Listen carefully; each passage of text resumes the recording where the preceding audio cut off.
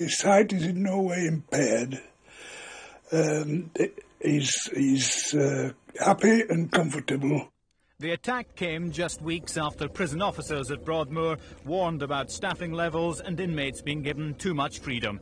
Sutcliffe's lawyer today questioned if security was adequate.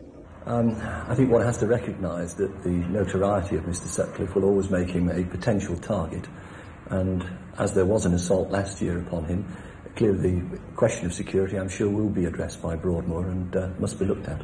It was only last week that Health Secretary Stephen Dorrell announced a wide-ranging review of management and security at Broadmoor. The attack on Sutcliffe will increase calls for changes in the way the hospital is run. Harry Smith, ITN, Broadmoor.